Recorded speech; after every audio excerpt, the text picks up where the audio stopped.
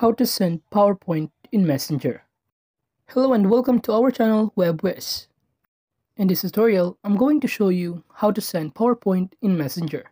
So please watch till the end to properly understand the tutorial. In Messenger application, there is no feature that will enable you to send PowerPoint in Messenger. And in that case, to send PowerPoint files on Messenger, just go to your browser and type messenger.com, in which you just need to log in your Facebook account.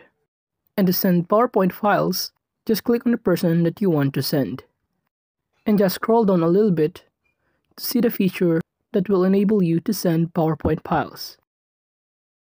And on a different icon below, just click the gallery icon next to the plus button. And after that, just click on Files and choose the PowerPoint files that you want to send on Messenger.